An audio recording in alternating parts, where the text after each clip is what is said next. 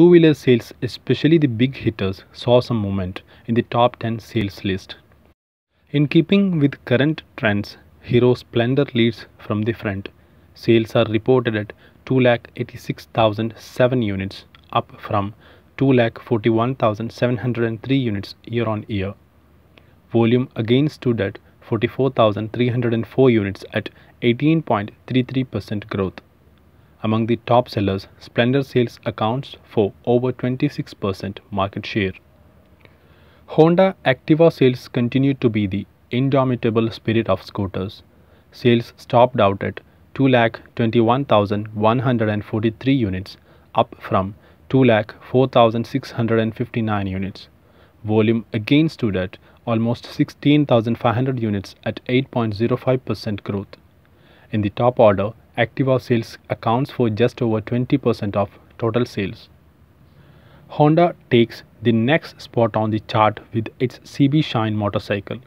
Sales, however, did decline at 7.53%, down at 1,20,139 units from 1,29,926 units at 9,787 units loss.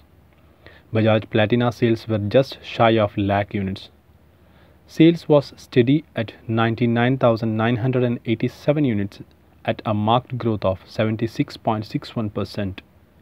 Sales is up from 56,615 units at volume gain of 23,372 units.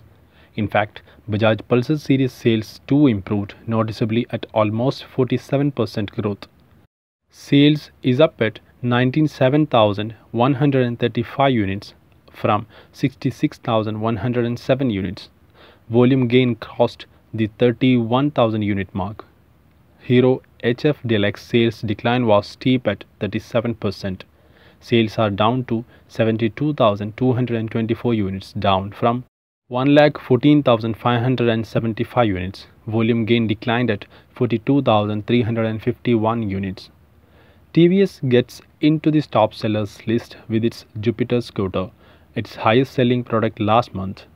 Sales topped out at just over 70,000 units, up from 45,000 units. Volume gain stood at 24,450 units, up at 53.59%. TVS Apache series follows next at a total volume of 40,520 units.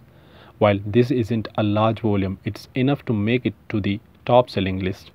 Sales is up from 16,423 units, volume gain over 24,000 units.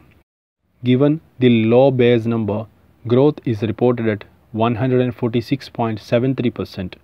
Suzuki, still a fairly small seller in India, has had a great few months steadying and improving sales, and its access scooter finds itself in the top 10 two-wheeler sales list often. Sales last month were, however, on a decline, down at 40,375 units, down from 49,135 units. Volume decline stood at 8,760 units at 17.83% decline. TVS Excel Mopt, which at one time was the manufacturer's largest seller by volume, has seen a consistent decline in sales volume in recent months. Sales last month was down to 36,489 units from 52,607 units.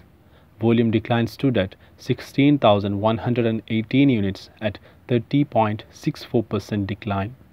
Total sales for the top 10 two-wheelers is reported at 1,084,094 units. Cumulative wholesale improved by about 11%, up from 900,077,375 units. Let's check out the total sale of the Bullet.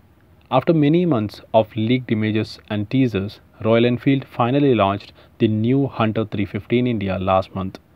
It is presented in three variants of Retro Factory, Metro Dapper and Metro Rebel.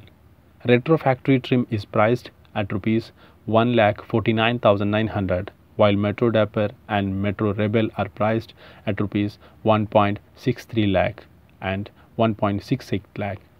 Launch took place on 7th August, meaning it did not have a full month in sales. Despite that, Hunter 350 has become the second best-selling Royal Enfield in August 2022. Classic 350 continues to remain the number one RE in August 2022. Royal Enfield has sold 18,197 units of the new Hunter 350 in August this year. This was in the domestic market. Exports too have started, as 78 units of the Hunter were exported last month.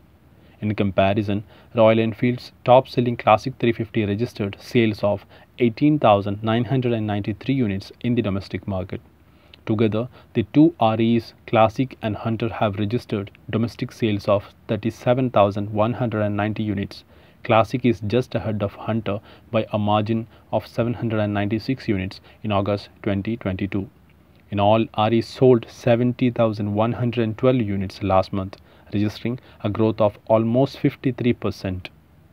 Royal Enfield Hunter 350 is an urban scrambler that is positioned on RE's J series platform. It rides on a shorter wheelbase and gets 17-inch alloy wheels fitted with 100 by 80 rubber at front and 120 by 80 at its rear. In terms of design, the new Hunter 350 Retro gets a halogen tail lamp, oval-shaped turn signals, signal channel ABS with disc brake in the front. Hunter Metro trim gets dual-tone color schemes. It sports round-shaped turn indicators, wide and long one-piece seat, LED tail lamps, an instrument cluster borrowed from the Meteor 350 with tripper screen and Bluetooth with smartphone connectivity and dual-channel ABS. It gets 300 mm and 270 mm disc brakes at the front and rear respectively, and alloy wheels in a black color scheme. Royal Enfield has launched genuine motorcycle accessories in suburban and urban range, offering LED indicators, tail TD, bar and mirrors, etc. Both the variants get a 150 mm ground clearance and 800 mm seat height, while Hunter 350 Retro weighs 177 kg and is lighter as compared to the Metro variant, which weighs 181 kg. Hunter 350 is available in 7 more color options of Rebel Blue, Rebel Red, Rebel Black, Dapper Grey, Dapper Ash and Factory Silver. RE Hunter 350 is powered by a 349cc air oil cooled single cylinder J series engine that also powers the Meteor and Classic 350. This engine offers 20.2 HP power at 6,100 rpm and 27 Nm of torque at 4,000 rpm, mated to a 5-speed gearbox.